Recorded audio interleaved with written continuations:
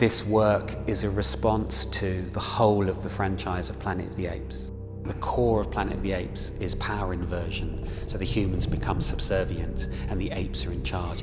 I love science fiction. I think some of the most interesting ideas are explored.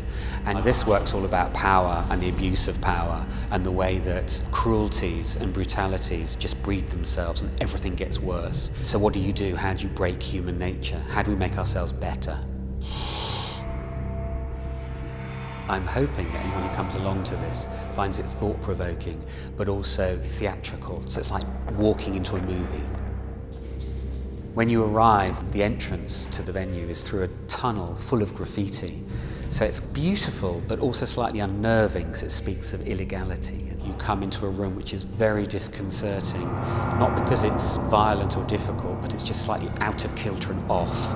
And then from there it gets darker and darker until it becomes pitch black. Fear of the dark is a great way of exploring who we are, how brave we are or not.